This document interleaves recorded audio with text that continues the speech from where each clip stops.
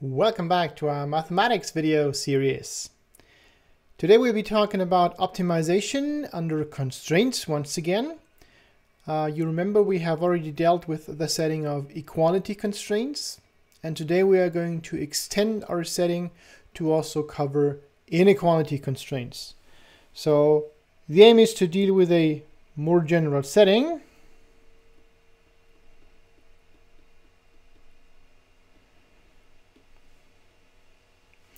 And specifically, our problem will now look like this. So we'll again minimize, and of course maximizing instead is not a big deal. You just replace f by minus f and then you maximize instead of minimizing. So we minimize a function f of x subject to, and now we have two classes of constraints. The first one is inequality constraints. We have a function g of x that is constrained to be less or equal to 0. And as before, we'll still have a function h of x that is constrained to be equal to 0.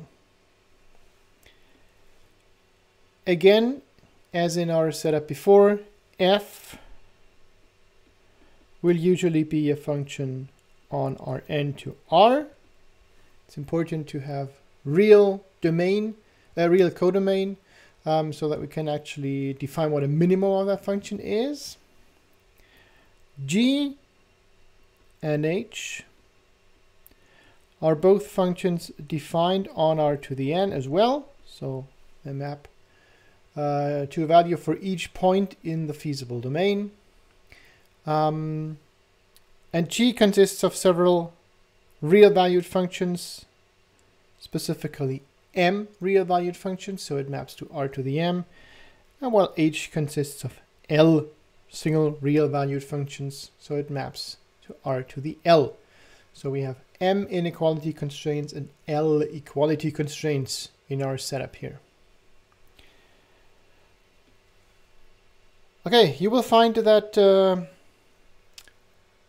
condition on a point to be a candidate for a minimum or a maximum is not quite the same as in the only equality setting. The inequalities make things a little more difficult. And to make the notation a little more concise, we'll first define what we mean by a KKT point. KKT is short for Karush, Kuhn and Tucker. And those were the mathematicians that came up with Karush, Kuhn and Tucker's theorem. That's the next theorem that we'll see. That basically says any candidate point for a local optimum in this setting that we have here is what we call a KKT point. So we'll first list the characteristics of such a point to make things a little more concise here. And that's the definition.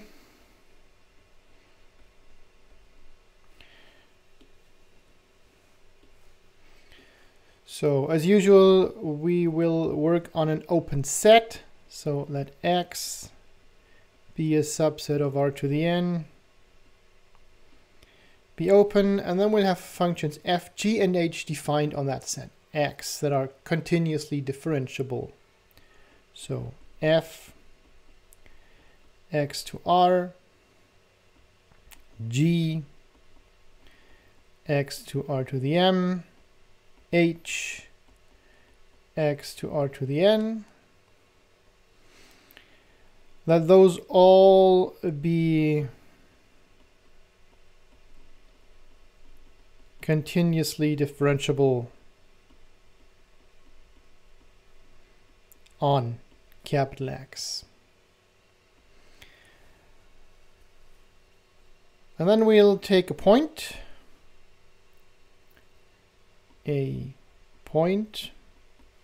of the form. We'll have one x star. So that's a point in capital X. And then we'll have Lagrangian multipliers again.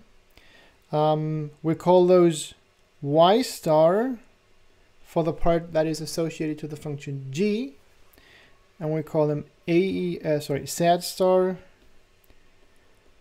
for the part that is associated to the function h. So this is a point where the x star is in capital X, The y star is in r to the m. So for each part of that function g, there is one multiplier, one real multiplier. And the z star is in r to the l. So for each part of that h, there is one real multiplier. Okay? So again, what this means is that is in x, that is in r to the m, and that is in r to the l. Okay, such a point will be called a KKT point, or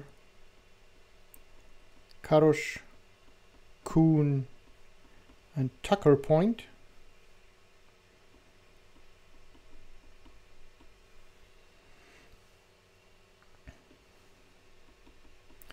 If the following so-called KKT conditions are satisfied.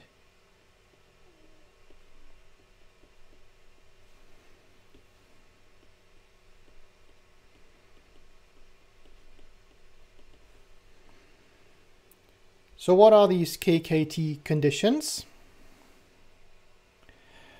The first one is similar to what we already have seen in the Lagrange theorem. Basically, we're taking something like the Lagrange function again. So we're combining f with g and h together with the multipliers y star and z star, and then we're taking the derivative, and that needs to be 0. It's not quite the same thing because of the inequality constraints, but at least the first part is true. So differentiating with respect to the x's, the x part of that function, that needs to be 0.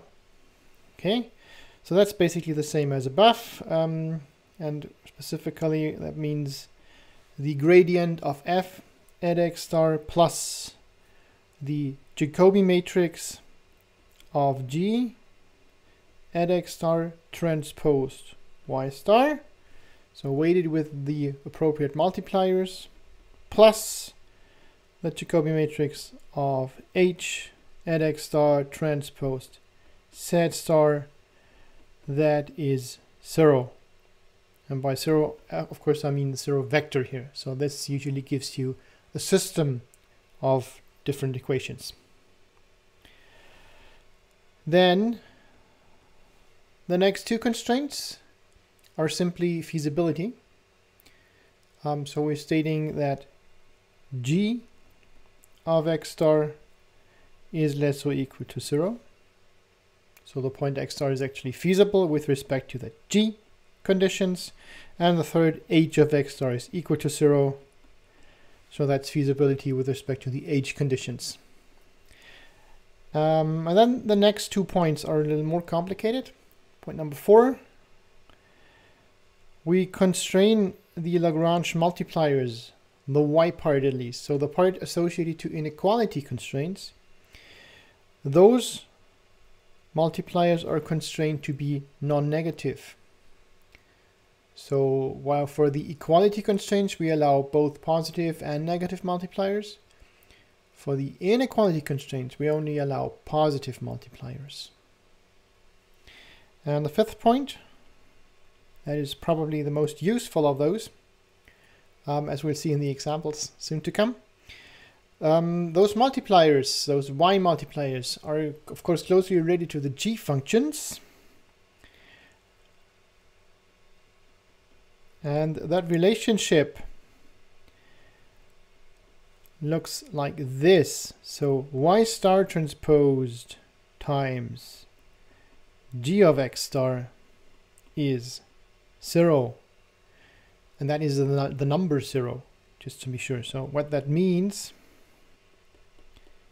is, well, that's a scalar product. So what we have here is y I star times the ith part of that g function, gi at x star. That sum is 0.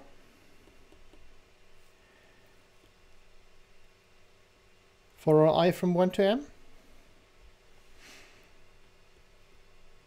And what that means, You know, the gi of x star always less or equal to 0 for a feasible point.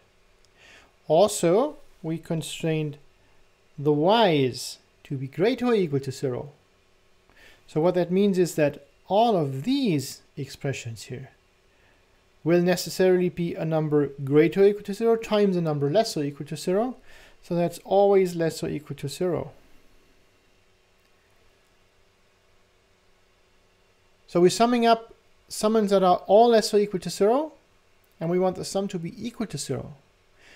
No two summands can cancel out because their sign is all the same, or they are 0. And what that means specifically is that each and every summand is equal to 0. So yi star times gi at x star is 0 for all I from 1 to m.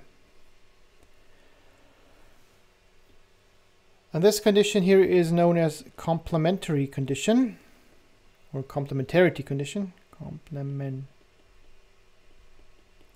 condition. And what that means, in other words, is either the function g is equal to 0, so the inequality constraint is actually fulfilled at equality, or if that's not the case, then the corresponding multiplier is 0.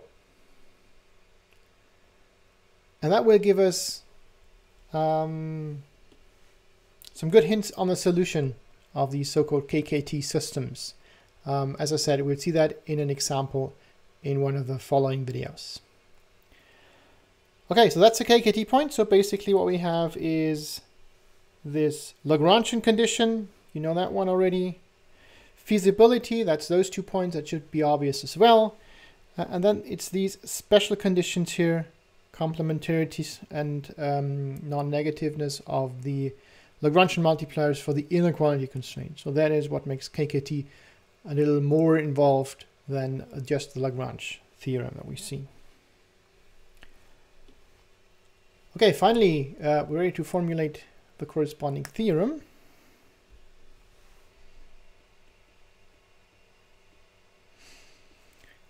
And that is the theorem of Karush, Kuhn and Tucker, or KKT theorem.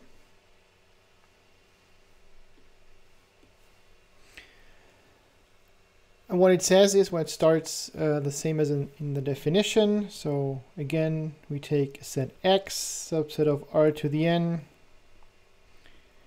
that is open, and we take functions F, X to R, G, X to R to the M, and H, X to R to the L, and we let those be continuously differentiable on X.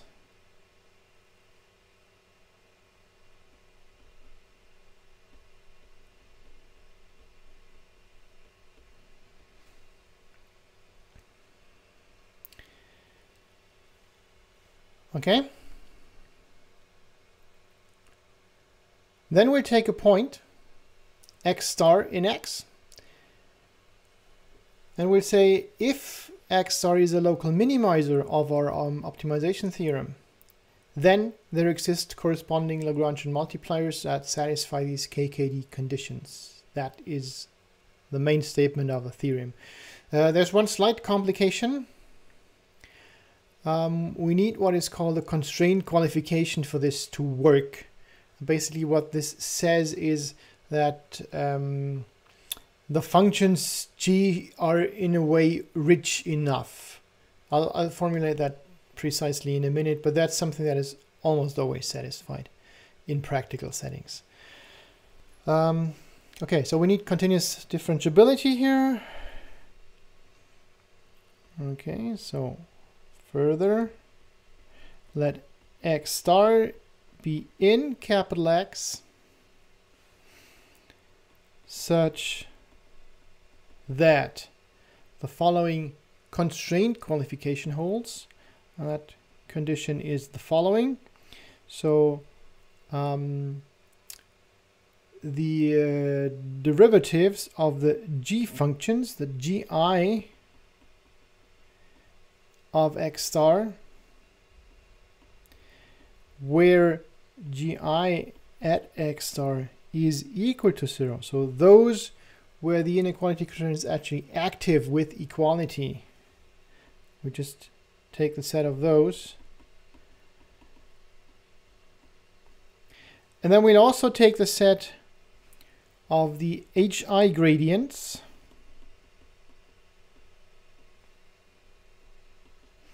Where now I is equal to 1 to L. Because those are always active, it's an equality constraint, so the hi are always active. We don't need to filter out the non-actives here. Okay, so we take the set of these gradients here, and the condition is that this set is linearly independent.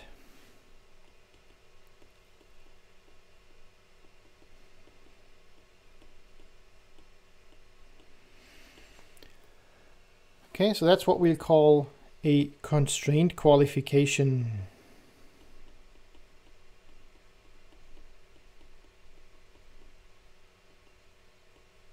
And again, these are what we'll call the active constraints.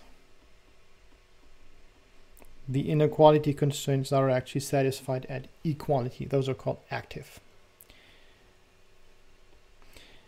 And then the statement of the theorem is, if x star is a minimizer of the optimization problem minimize f of x subject to g of x is less or equal to 0, h of x is equal to 0,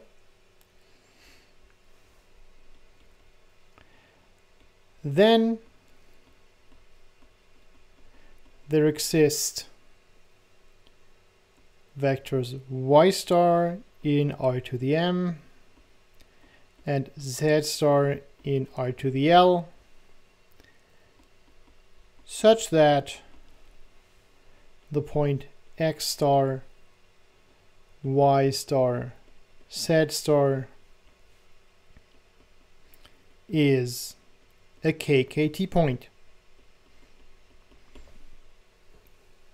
Okay, and again, that's only a necessary condition. So what that means is for each minimizer, there exist multipliers such that this minimizer is a KKT point, but not every KKT point is necessarily a minimizer or a maximizer for that matter. Okay, so we can only filter out candidates for minima and maxima. We cannot really determine the minima and maxima that way. We'll still have to deal with those candidates in another way. And we'll later add another condition that makes this statement even a sufficient one. But in general, please remember it's just necessary. We can just determine candidates for optima. We cannot be sure that each of these candidates is actually an optimum. Okay, so that concludes our treatment of KKT, at least from a theoretical point of view. In the next videos, we're going to see several examples and applications of KKT's theorem so we can see how that is actually put to work.